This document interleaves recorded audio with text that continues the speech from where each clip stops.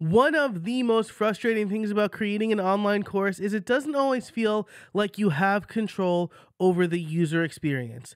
Either you're using something like Kajabi or Teachable and you're basically beholden to the user experience they've prescribed for you and your users, or you're using your own self-hosted online course platform and you probably need to hire a developer to completely customize it. Well, today I'm going to show you Sensei and the new course theme and how you can get a lot of customization done by just using the tools that they've made available to you. And I'm going to show you that by demonstrating how it worked and trying to recreate one of my favorite sites for online learning, which is MasterClass. So you can see here is a single lesson page in MasterClass. This is what we're going to try to recreate here. And what I like about it is it's got a nice big video area.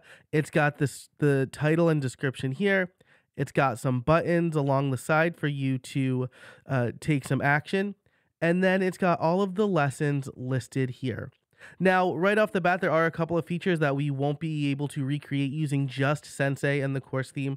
One is the My Notes section. So this is going to associate a note to your account for the course. We're not going to be working with that. And we're not going to work with the top rated lesson section. You need a lot of data for that. So there are ways that you could fake it in the template by maybe tagging your favorite lessons in a course and then showing them here, but we're just going to avoid that part altogether. So we're going to try to get the layout as close as possible and the general kind of color scheme as close as possible without having to use any code. So let's get to it. So here is the course that I have set up. It's called Atomic Courses. I should say right off the bat, a couple of disclaimers. These courses are not actually for sale. If you stumble upon this site and try to purchase or take them, there's no content and they're not being supported. And I want to thank Sensei for sponsoring this video and for providing Sensei Pro free of charge for me to create this video. Now, let's take a closer look at what we're going to be doing here. I have a course called Automation 101 here.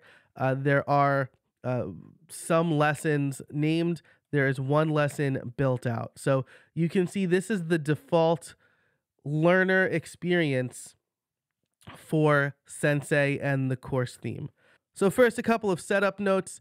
When you install WooCommerce and Sensei Pro, you'll be taken through an onboarding process and you'll be asked if you want to install the course theme. If you've already configured Sensei, don't worry, the course theme is freely available in the WordPress theme directory. So I guess that's really the only housekeeping bit. So let's see what we can do here with Sensei. The first thing we want to try to recreate is the layout for MasterClass, where it's got that one big video and then the lessons listed on the side. We're going to go to Sensei Settings. And there's a new section in the latest version of Sensei. You can see I'm running 4.11.1. called Appearance. And right here in the Appearance section, there are 4 different learning mode templates. Now, learning mode, that was something that was previously introduced, which basically gives you a focus mode. It's been called in other places, but it gets rid of all of the other site navigation and anything else, and it allows the user, the learner, to focus on learning. So we have the default template, and then there's modern, there's video, and there's large video. You can get a static preview of what each of these look like, but I am a big fan of the modern or video. Both work pretty well here. So I'll hit activate, and then we'll go back out to our site and refresh. And now we have a template that looks pretty close to MasterClass. All right, if we have this for reference, we've got the big video. Now, the bar is across the top. It's a little cleaner, and there is the smaller title. So now let's see what we can do as far as customizing this even further. I'm going to go into Edit Site, and now I'm going to switch to full screen so you can get the full experience and see everything that's going on here. The first thing I'm going to do is get rid of this Atomic Courses logo. It's just like not going to fit in very well here. And then under the video, I am going to create a set of columns, 50% columns. And I'm going to move the post title to the left column. I'm also going to adjust the size. I'll set it to large, so that's pretty small, but that's fine if we're taking the course in order. And on the right side, I'm going to create a couple of buttons. So this is using the buttons block, and we can say share. We'll add a new one that says materials, and then materials. That looks strange. And maybe then we can add a third one that says feedback. Right, and we can make some adjustments here, so we'll have them justified to the right. Maybe we want to give a little bit more room here or set the buttons to a certain width. Maybe we can set the column a little bit wider. So maybe we want to make this like 65% and then leave the other 35% for the post title. Or maybe we just want to decrease the overall size of the buttons. I'll leave that up to you as far as, you know, what you think is best. Maybe we can set those to like maybe a smaller size, reduce the padding or the margin around the buttons. But again, I'll leave that up to you as far as design goes. But I'm here to demonstrate that this is possible. And now we have something a lot closer to our masterclass layout. I'm going to delete the columns above. And then the last thing I'm going to do here, because if we look, this is a pretty dark theme. So if we want to get as close as possible to the dark theme, I'm going to click the styles icon up in the top right. And this is going to show me some predetermined color schemes that come with the course theme. So if I click on browse styles, you can see that we've got 4 options here. One is called dark. And if I click dark, you can see the whole thing changes.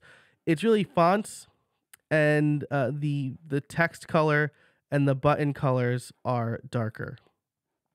Now, I will say here that you may run into, depending on how much you're trying to customize, you may run into some trouble with some hard set CSS classes. So we'll see what we can do without adding any code. So just a quick disclaimer there. So the first thing I'm going to do is go back to styles, and we have the opportunity to set our own colors. Don't worry, if you click the 3-dot menu here, we can always reset the defaults of the styles, but now we have a color palette to work with. So I'm going to set the background to the dark color.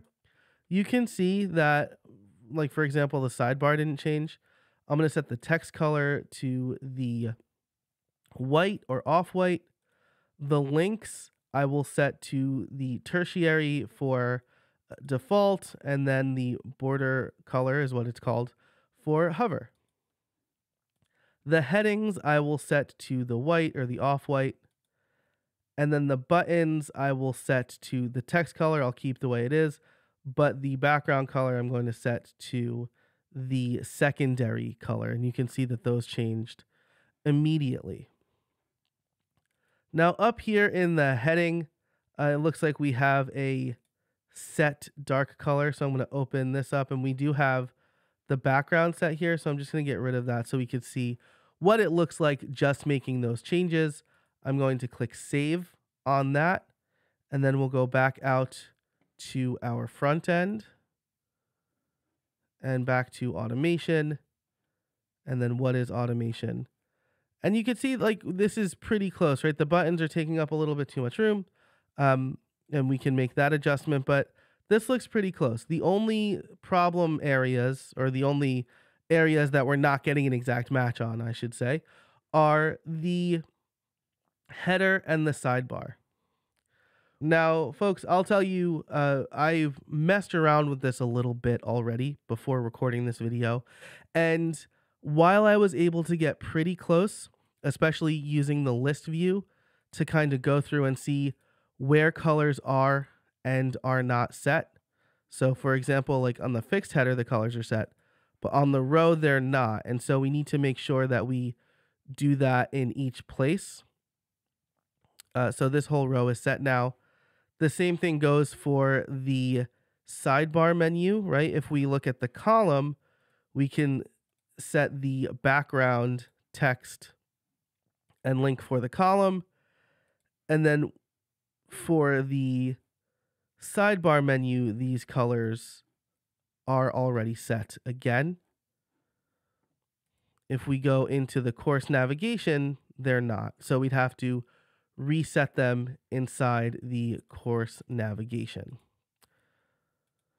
But even if we do all of that and save, if we go back out to our site and refresh, we're still not getting uniformity. And that's because there are a couple of places in the course theme that are explicitly setting the colors, and they can't be overridden without our own CSS code. So this is as far as we can get without any code. I'll go through and I'll undo some of the things that I did here. Now, if you are interested in the CSS to make this work, let me know. Leave a comment in this video and I will cover that in a different video. But I wanted to specifically show you how far we could get without any code.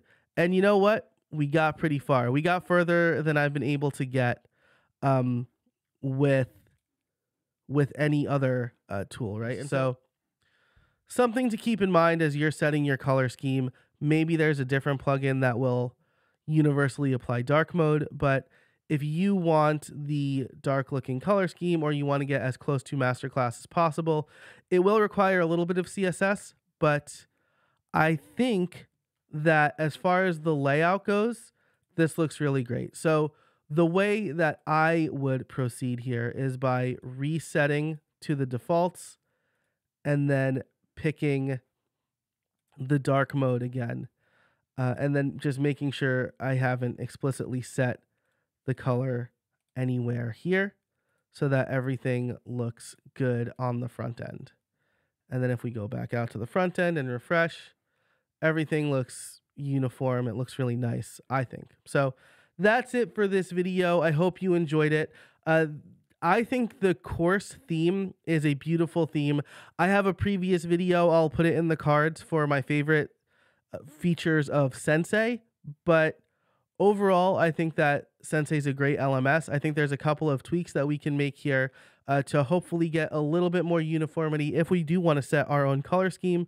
But I do understand the balance between making things available to the user and then making decisions as the developer. This was obviously a decision the developers made, but we'll see what happens in the future. For now, if you want to get a great looking layout that looks really close to MasterClass, you can do so using either the modern learning mode or the video learning mode. But that's it for this video. I hope you enjoyed it. Don't forget to subscribe and like this video. Thanks again to Sensei for sponsoring. And if you have any questions, be sure to leave them in the comments. Until next time, get out there and build something.